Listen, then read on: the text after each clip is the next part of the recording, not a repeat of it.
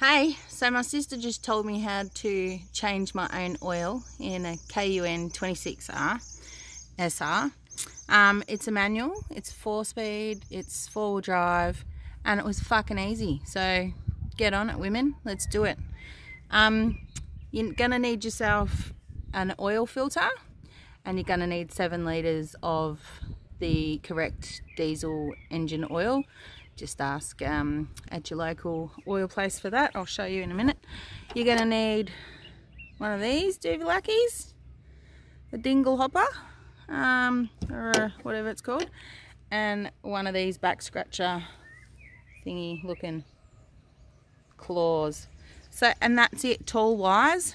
So, and then you get under your car, find your sump plug, get a tub to drain it into, undo your sump plug, put it in the tub, let that drain. Literally takes about 2 minutes for almost 7 litres of oil to drain out of your vehicle.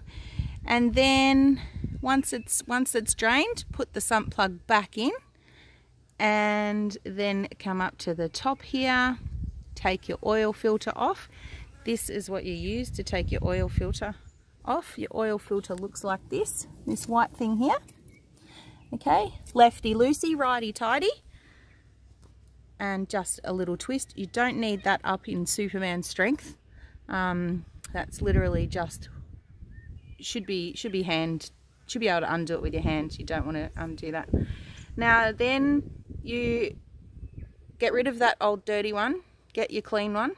Make sure you've taken the rubber seal off as well, because that sometimes sticks to the oil filter area. So give that a wipe with a rag, make sure it's all clean, and then you just put about 100 mils of oil into that oil, the new oil filter, and run your finger around the top so it's nice and lubed up.